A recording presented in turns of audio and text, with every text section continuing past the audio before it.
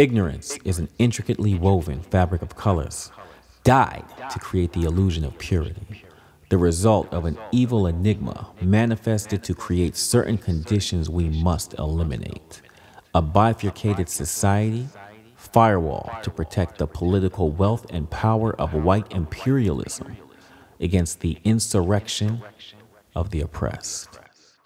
This system has ruined the lives of Black Americans for centuries, confounding a myriad of principles that should protect its citizenry.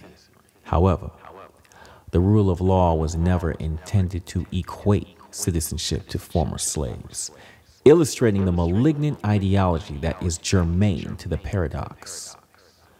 All lives matter.